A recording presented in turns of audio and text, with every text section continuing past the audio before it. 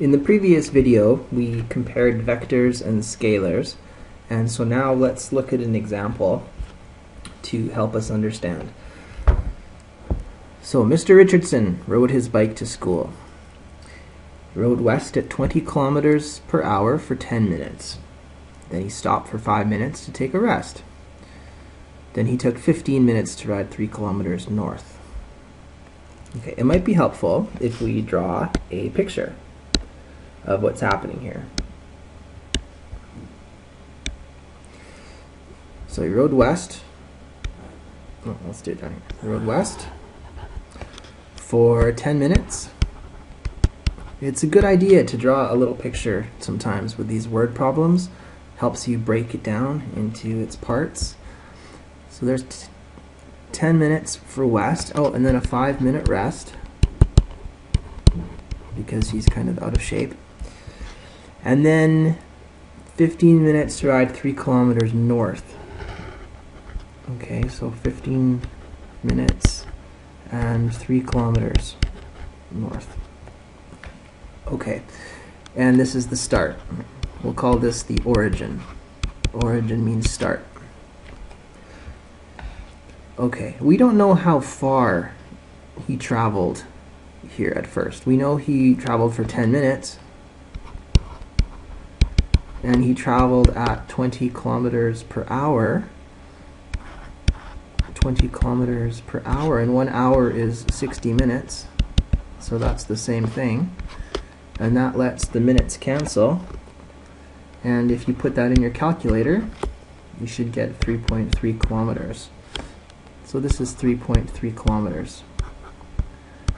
Okay. If that is confusing for you, please go and see the video called Unit Conversions. So the distance traveled is pretty simple. The first part was 3.3 kilometers, and then he went 3 kilometers north. So the total distance is 6.3 kilometers. Now let's look at the displacement. Now remember, displacement is the change in position. So he started here at the origin and finished here. So his displacement is this distance here. So here we have a right triangle. We're going to use some Pythagorean theorem to calculate this, his displacement.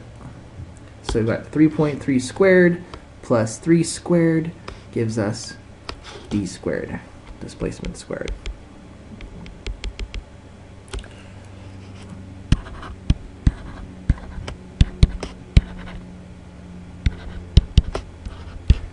The displacement squared. Okay, now I'm going to assume that you know how to do Pythagorean theorem, and I'm going to skip to the answer here, which is displacement is equal to 4.5 kilometers northwest. Remember, it has to be a direction, and it's northwest because it's up and to the left. Now, if you don't understand how I got this,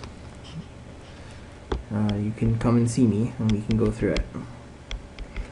Average speed, we can write it like this.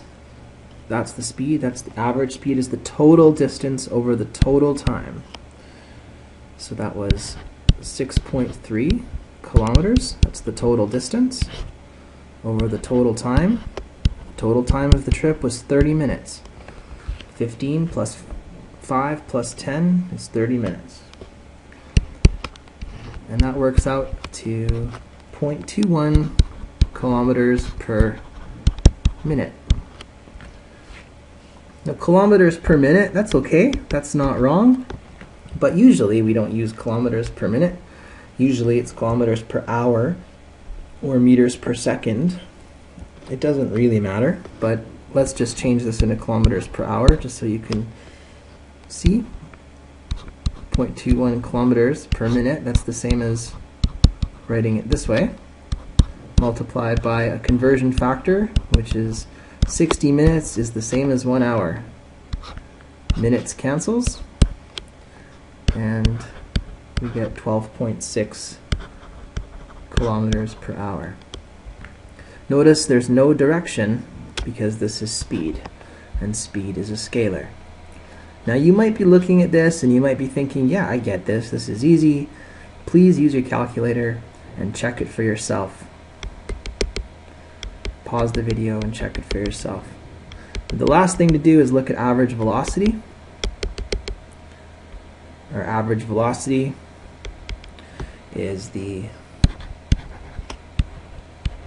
like that, and it's the displacement over time. And we've established that the displacement was 4.5 kilometers northwest. The time is still 30 minutes. And that gives us 0.15 kilometers per minute northwest. Or if you convert it to kilometers per hour, you should get 9 kilometers per hour northwest.